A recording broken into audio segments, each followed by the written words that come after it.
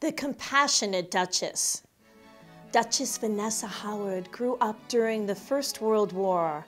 The war ripped apart the fields and meadows she had loved her whole life. She decided to become a volunteer nurse and help anyone she could.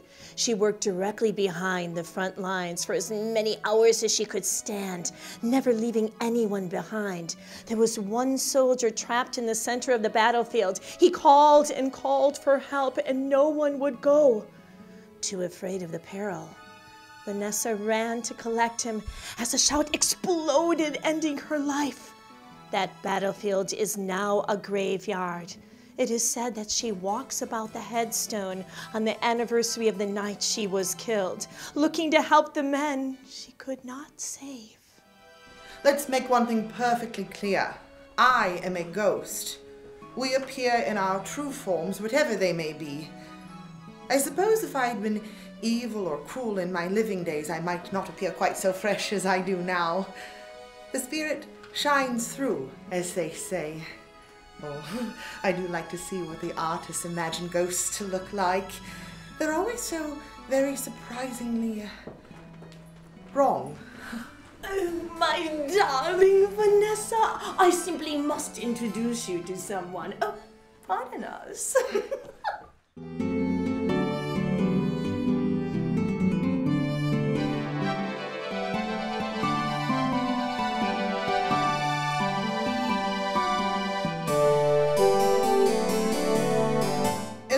Ghost, you don't have a choice of where you haunt.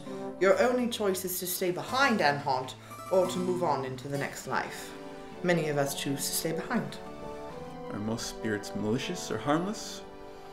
I'd have to say harmless. What harm can they do? They're not material. They're just a spirit roaming the earth forever. How awful.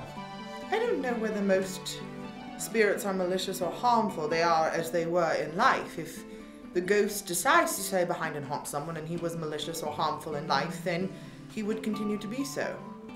I was not, and I choose not to be.